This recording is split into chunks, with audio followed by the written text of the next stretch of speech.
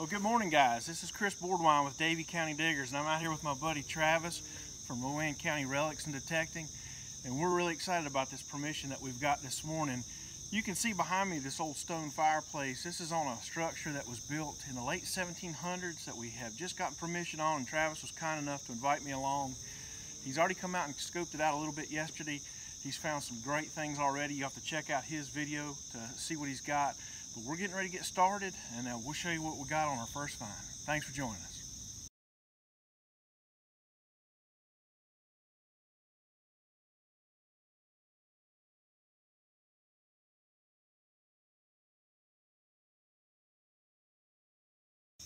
Well, guys, I'm here at the house. I just got started. Got a nice little iron target right here at the base of the house, and I'm hunting the AT Max today in zero mode with about a 25 discrimination on iron. There's going to be a lot of nails and stuff like that in the ground. I'm trying to weed a little bit of that out, but got my first good signal here this morning. It was ringing up in the 60s, and I'll turn you around and let you look and see what I got. All right, well, you can see I've gone ahead and pulled a little plow point out of the ground. Pretty cool little piece of history here on a house that was built in the late 1700s, and we know it was occupied until about the mid 1800s. So that's a good find. That's pretty old. Hopefully we'll find a bunch more cool old stuff today. Hang with me. Well, guys, I'm back. I've been working up along the north side of that house, and haven't got a whole lot. A couple horseshoes and some old iron implements, but Travis has been squawking down here, so I wanted to come down here and see what he's got into. And he's at the base of this really old massive tree. I mean, it's really been there a long time. Let's take a look. What you got, Trav? 2 silver. Can you believe that? I was digging a bunch of 22 shell casings, and I got a 52 half and a 39 quarter and a buffalo right here, all out of the same place. Nice. Also dug a weedy, but it's in my bag. That was the first thing I pulled out, was a weedy, but that's crazy. I guess the squirrel hunter was digging shells out of his pocket, dropping silvers. I love it. I love it. Because this is definitely, you know, our house is 1790s, 1800s, so this is way ahead of the house. You know, there is another property across the creek that dates these, but I didn't expect to find these here. I expected to find the silver at the other place. So. Hey, nice find. Yeah, man. Good deal. You.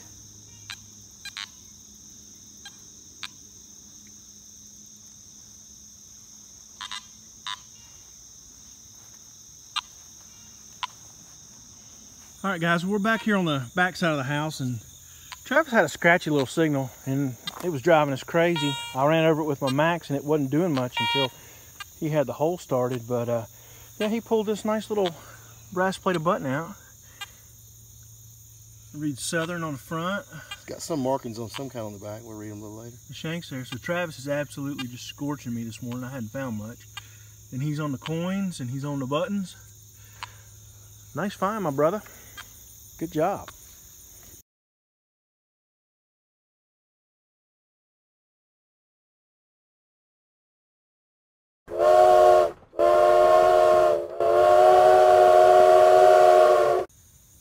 Well, guys, I wished I had live dug this, but it didn't work out that way. But we were kind of getting ready to move positions here a little bit, and down about 4 inches,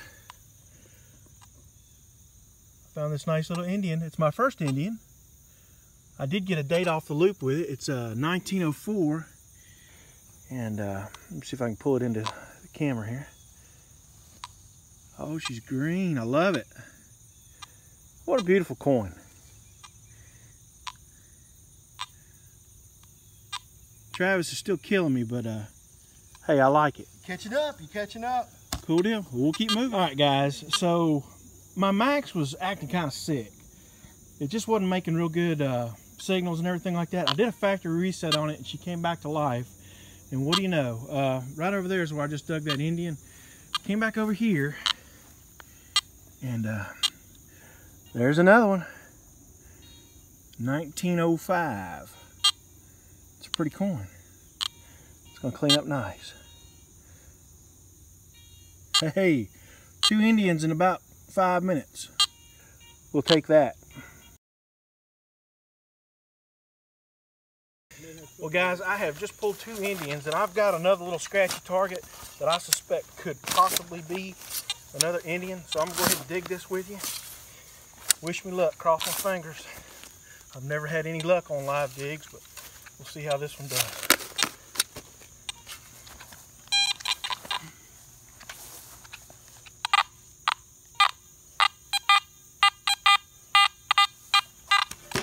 Sound the same?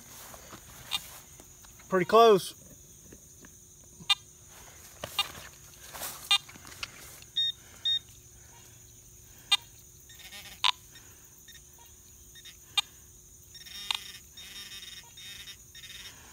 Oh, and she's a shotgun shell.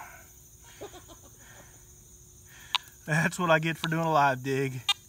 Oh well, moving on. Well guys, I'm coming back down the hill and Travis has done got himself another Indian. He's looping it up right now, looking at the date on there. We're gonna zoom in just a little bit.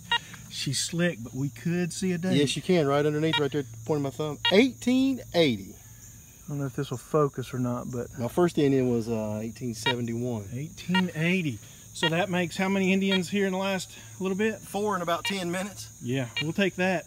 Yes, sir. Well, Travis has called me back down here, and he's done got him within just a couple feet of that Indian. Flat button. Shank was been right there. 1800s button. It's got some kind of design on it, but I think the cows have walked over it just a little bit too much. But I can do see something around the edges. Maybe when we clean it up a little bit later on today, we'll be able to see something with it. That's a good find. Nice little flat button. Good deal, brother. Well, guys, I'm back, and I tell you what's the truth. Gone are the days where I've been hunting at city parks and whatnot, and the clad coins are just banging your ears off. Out here hunting these old properties, you really got to be listening to your detector, listening for those scratchy targets. Some of them are deep. This one wasn't particularly deep, but it really was acting scratchy, and I'm really happy with this. I've got an old black powder pistol ball, lead. It's got a nice patina on it.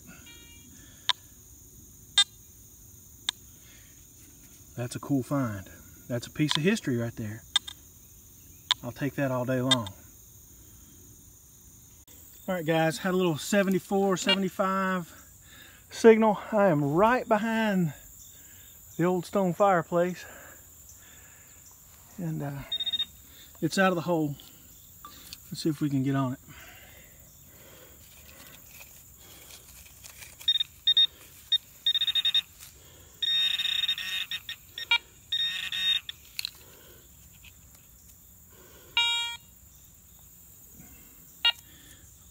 Oh yeah. We've got an old button. Dude, that's a round button too. What's on that thing? Let me go ahead and turn the video off. We'll clean it up a little bit and I'll come back and show you. All right, guys, I got this button cleaned up just a little bit. I don't know if you can see that, but it's definitely got an eagle on it. The shank is intact. There's some writing on there, but I can't really make it out. I'll study on it a little bit when I get home tonight and put it in the wrap up and show you what I got. But hey, this site has turned out to be pretty nice. Real happy with that. Good find.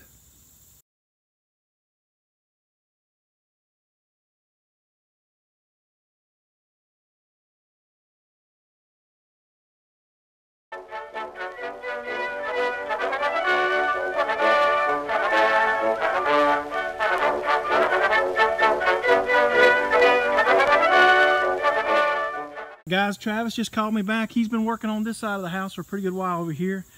And I'll be dog jimmed if he hadn't pulled another Indian out of the hole.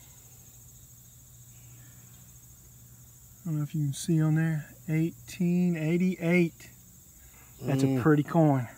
It's gonna clean up nice. Yeah, this ground a lot of times you find these Indians and they're just totally, you can't, they're corroded, but evidently this ground is a little sandy. And I think that, I guess it protects that coin. It's a good find. How many Indians is that today? Just 3 for me and 2 for you. I need to get on it. Let's go. Well, guys, I got this thing pulled out of the hole, and I am not really sure what this is. I mean, it kind of looks like the cap of an old toothpaste lid or something like that, but I know that's not what this is. It's lead, and it's old. So I don't know if you can see it through the sun or not, but if anybody got any idea about what that might be, how about drop me a comment. Kind of interesting. Hey guys, well, here we are. It's getting close to the end of the day. I think we're gonna have to bust out of here probably in about another 30 or 40 minutes or so, but we're just trying to put the mad rush on and keep after it. And I just pulled something out of the ground that is really, really cool. It was ringing up about a 45. I was pretty convinced it was gonna be a shotgun shell, but hold on. What you're about to see is so cool. So forgive me for the bad quality video, but I have found what appears to be like an old locket. And inside you can clearly see the image of a man. I don't think it's a photograph, it may be a lithograph, but that very well could be one of the owners that lived in this house way back in the 1790s. If that ain't history right there, I don't know what is. That is absolutely cool. I'm gonna try to get this thing cleaned up just a little bit more. Let me zoom in on it one more time for you guys. See if you can really get in there and see this guy. How cool.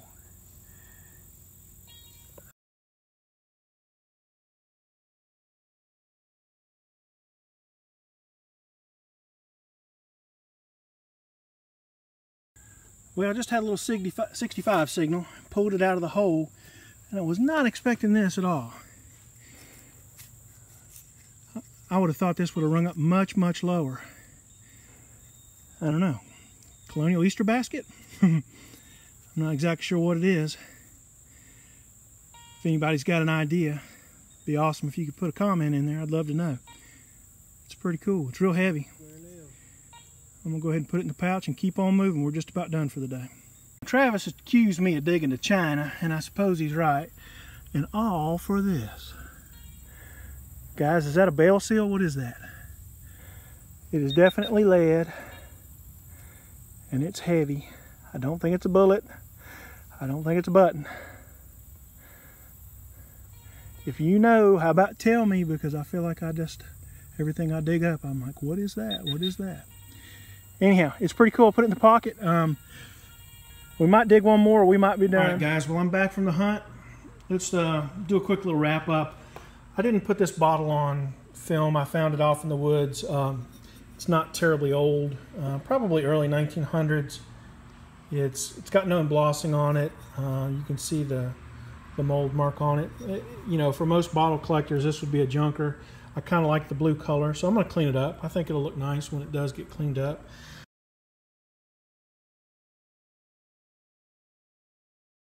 Half a horseshoe, a lot of big iron stuff that I really don't know what it is. Obviously, we got a plow point up here.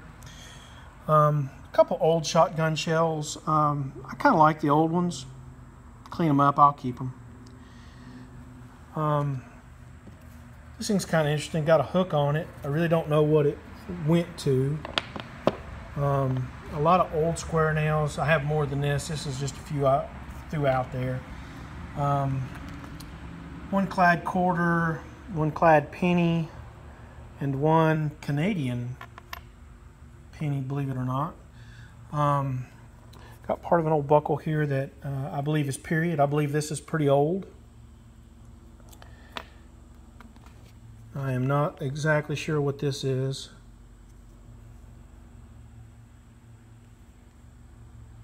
But it came out where we were finding a bunch of old stuff, so I held on to it. Got an old 22, an old pistol ball, lead. This piece of lead, is this a bale seal? I'm not sure. Piece of fired lead bullet. We got the 1904 and the 1905 Indian head. Both of them are really green. I love them. They're beautiful. That really cool lithograph that I was showing you guys. I'm in love with this piece. I don't know who that man is, but I just think it is just the coolest thing. And then I've got my Civil War General Service button. Don't intend to clean this up a whole lot. It's just going to stay as it is. On the back, it is marked with extra quality. So that's pretty cool. That's a piece of history. again, thank you guys for watching. We had a great time today. I want to thank Travis for inviting me out to his permission. Travis, you're a heck of a guy. I look forward to hunting with you again in the future. I really appreciate y'all watching the video. If you did like it, please do me a favor, hit like and subscribe. Thanks, and we'll catch you on the next time. See you. I'm a rambler and a drifter, a taker and a giver. You can chase me all your life, but you can't